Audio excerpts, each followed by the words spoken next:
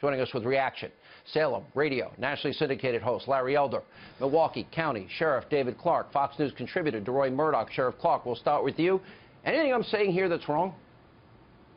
No, it's spot on, Sean. You know, the liberal media couldn't control themselves. They couldn't resist the opportunity to somehow turn this on President Trump. I was proud of the original statement. He knows, the president, you have to be measured, you have to be calm. You want to calm the waters. You want to be thoughtful in your initial statement because it's early on and you don't have all the facts and you don't want to speak out of hand.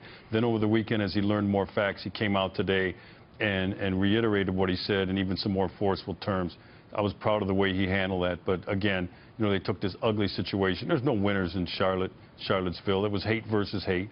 You had the neo-Nazis, you had Antifa, you had Black Lives Matter clashing. There's just no winners there. But every time one of these situations happens, you know, you see the worst of people sometimes. I think we saw it out of the left. Larry Elder, we've known each other for going back a couple of decades now. Right. You have taken a lot of heat over a very long, successful career for pointing out a lot of the things I tried to mention in this monologue. Right. Why the double standard? Have you figured it out? I haven't been able to figure it out, but I'll tell you, 1963, I'm 12 years old. Governor George Wallace, a Democrat, stands in front of a school door and defends segregation. Fast forward, Sean, 28 years later, David Duke runs as a Republican, gets zero support from the Congress for his candidacy. The RNC puts out a statement blasting his candidacy. George Herbert Walker Bush called him a racist. The only time we ever see David Duke again is when the cable news digs him up. The man hasn't been relevant in decades.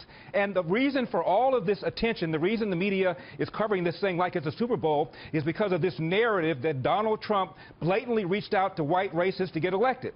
If that's the case, how is it that he got less percentage of white voters than Mitt Romney did, a greater percentage of minority voters, blacks, Hispanics, and Asians than Mitt Romney did? The blacks, Hispanics, and Asians were too stupid to realize they were joining a movement with a bunch of white racists, and the white racists were too stupid to realize they were joining a movement with a bunch of people of color that they don't like.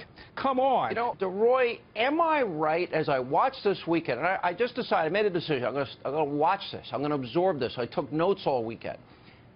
I saw a media hit a new low, and it's like it happens, and they just wanted politically to bludgeon, politically I'm speaking, this president and tie him to this in spite of what he said historically, which they've never played, and in spite of what he said earlier this weekend.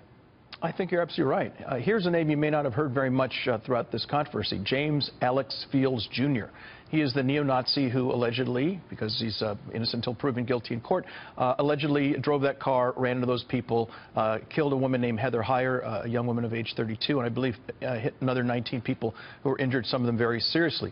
He's the one responsible for this mayhem, and yet the whole weekend it sounded as if Donald Trump were the person driving that car, smacking into those people. I think he probably could have avoided a lot of this controversy if he'd come out harder earlier on this, but nonetheless, you've seen exactly as you say, Sean, the media and a lot of enemies of President Trump trying to blame him for all of this rather than putting the blame where it belongs, which is on a neo-Nazi driving a car into a pile of protesters. All right, stay right there. More with Sheriff Clarke, more Larry Elder.